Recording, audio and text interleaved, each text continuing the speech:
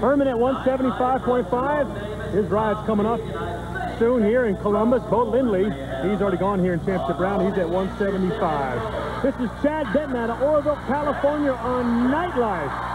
The crowd just loving every minute of this. But I'm looking over at the clock. It says 6.9. Now the judge's stopwatch is what counts. It's going to be awfully close as to whether or not Chad lasted the 8 seconds. Well, that's an impressive bull, Nightlife. He's only been ridden one time, and I think this shows you why. Lots of speed around to the left.